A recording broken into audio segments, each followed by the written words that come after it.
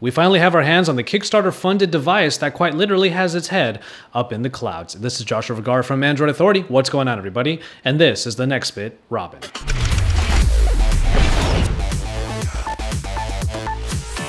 We have changed up the review format a bit. You are watching the video review right now, made by yours truly, of course. But then you can head on over to AndroidAuthority.com to see a full written review by Nirave Gondhia that puts together both of our perspectives so you can get even more comprehensive look at this, the Nextbit Robin. So before we even get into the video review, why don't we get all of the specs out of the way?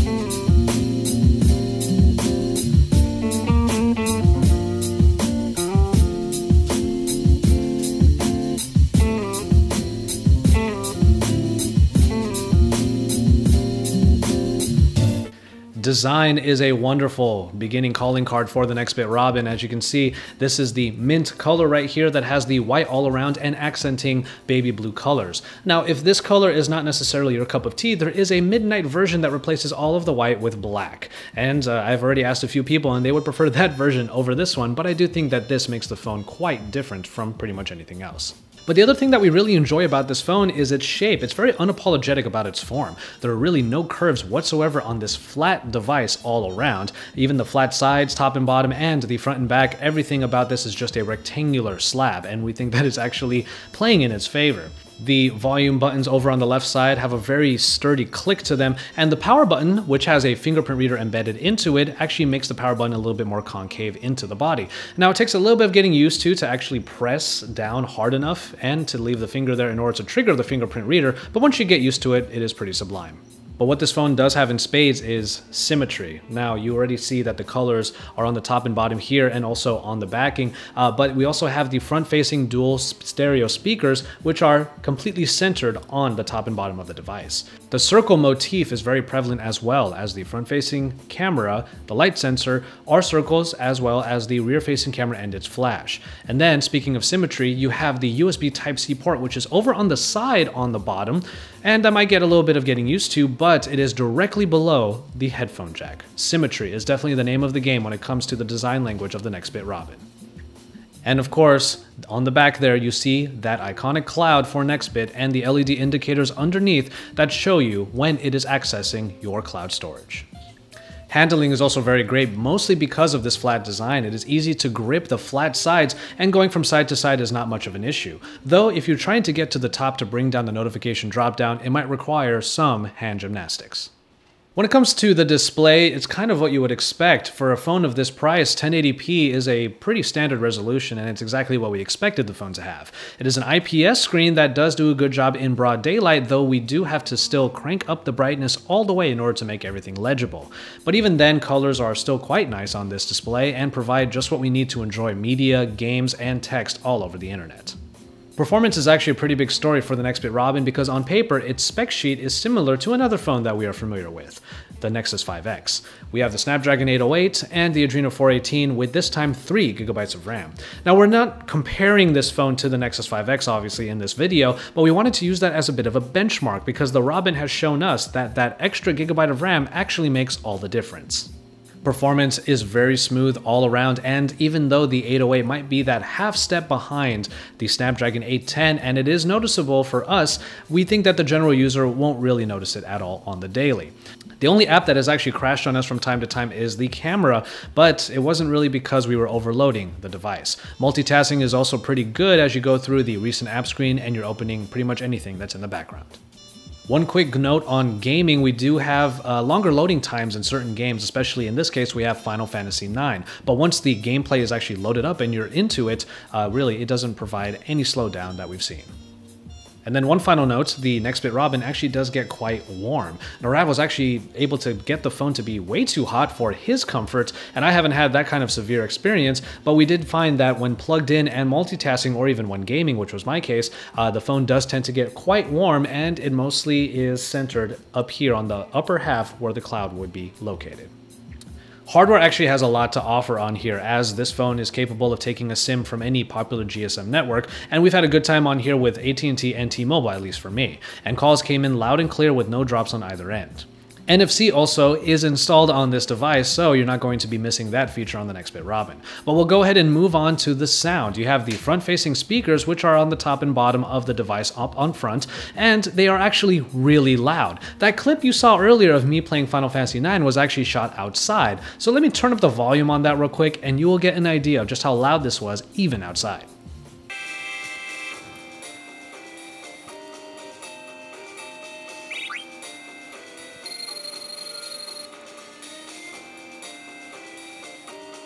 The fingerprint reader we already mentioned is quite good, and it does a good job of unlocking the device without any extra input. You just leave your finger on the power button after you press it. Now, the placement does make it so that it's more for right-handed individuals, but it wasn't that hard for me to register my index finger or even my middle finger on my left hand to easily unlock the device using my left hand.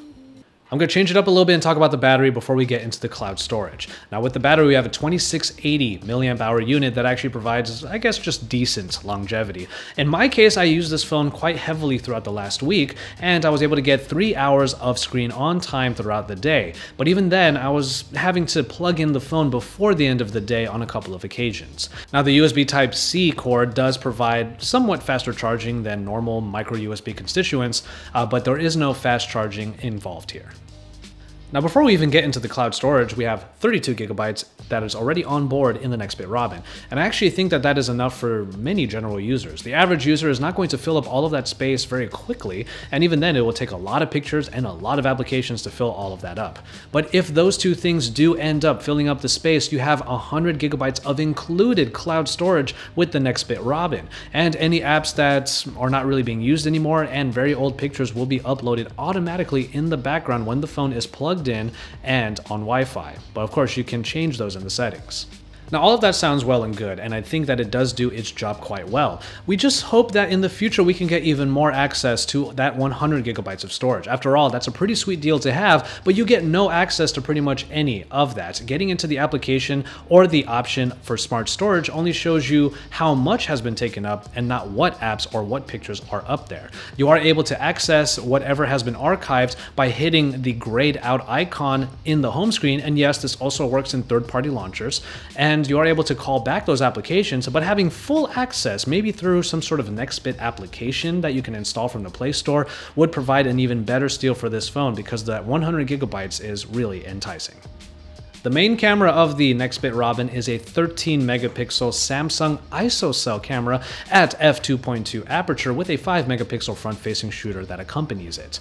Now, if that camera spec sounds familiar, it's because we already had it in the Samsung Galaxy Note 4, and if you remember, we actually thought that that was a very decent and actually really good camera for its time. Now, given that this is a test unit, more modes are going to be put into here, as we were missing, in particular, a panorama mode. But you do get auto, manual, and video modes. Now, the manual mode is actually quite nice, because I think that this is one of the most intuitive ways that it has been put together. Now, first of all, it's not a full manual mode because you don't get access to the shutter speed, and the white balance is of that incandescent cloudy type.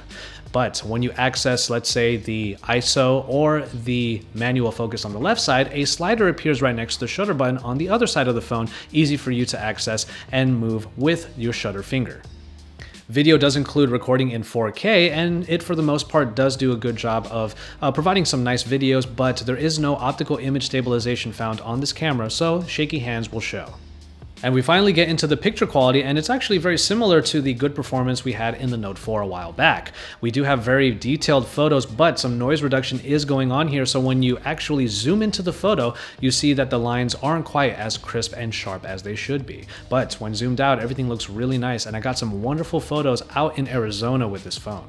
HDR is actually a pretty good performer on here, but it does more to bring up the shadows rather than to bring down the highlights. So if you have blown out areas of your photo, they're not going to be that evened out when compared to just how bright the entire image becomes when using HDR.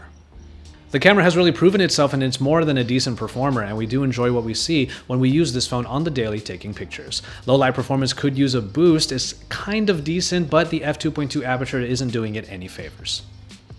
And actually, the only other issue that we've had with the camera is that it's kind of slow. Actually pressing the shutter button when not using HDR in and of itself provides 1 to 2 seconds of delay, and then when opening HDR, it actually doubles that amount of time.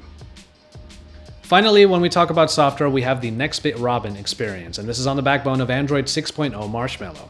Now, it actually is a very stock-like experience except for the main area, and that is the home screens. And that's because there's no app drawer. Now, I know some of you are already getting your pitchforks out, but the ability to actually see a bird's eye view of all of your applications gives you easy access to any ones that have been archived.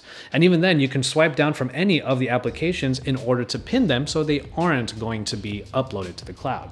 And then if you actually need access to your widgets, you can pinch on the display in order to access them in this nice looking ethereal overlay that goes over the home screens.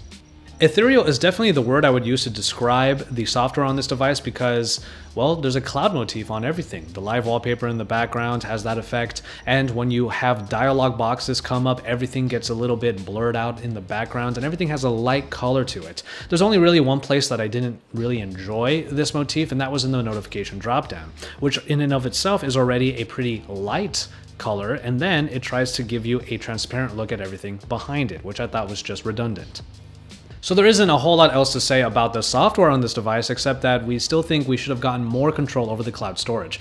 For example, we could have just swiped up on an app and it would have offloaded to the 100 gigabytes of cloud storage included. That would have been one nice little addition and probably would have been a nice way of knowing exactly what applications are going to be put up there. And again, we do think that an actual application that gives access to the storage for any uploading would have made this a very, very good deal. The Nextbit Robin is available on their website for $349, which is a pretty standard price point for what we would call an affordable flagship, but it also comes with that 100 gigabytes of cloud storage. In a lot of ways, this feels like the kind of phone that everyone wants, unique in its design and provides everything that an affordable flagship should provide.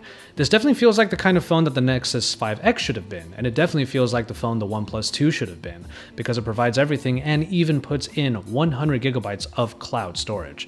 But the only real gripe we have with this phone is that you don't have a whole lot of access to that cloud storage. There's a lot that you have to do in order to finally get it to trigger, and even then, you don't know what's going up there until it actually happens. Having access to that cloud storage for actual uploads, much like a Google Drive, for example, would have really sweetened the pot for what is already a pretty great phone. In general, this is a phone that does great on the daily, and as a phone that's supposed to be cloud first, we are really happy to see that it is still really good at being phone forward. So as always, thank you guys very much for watching, and I hope you enjoyed this review of the Nextbit Robin. Don't forget to check out even more content from my colleagues in Android, and stay tuned for even more about the Nextbit Robin itself. Keep it tuned here and listen to the Android Authority podcast, and head on over to AndroidAuthority.com to access our forums, and you can also download the Android Authority app so you can have easy access on your phone to all of our content. And once you're done with all of that, subscribe to our channel if you haven't already, because we are your source for all things Android.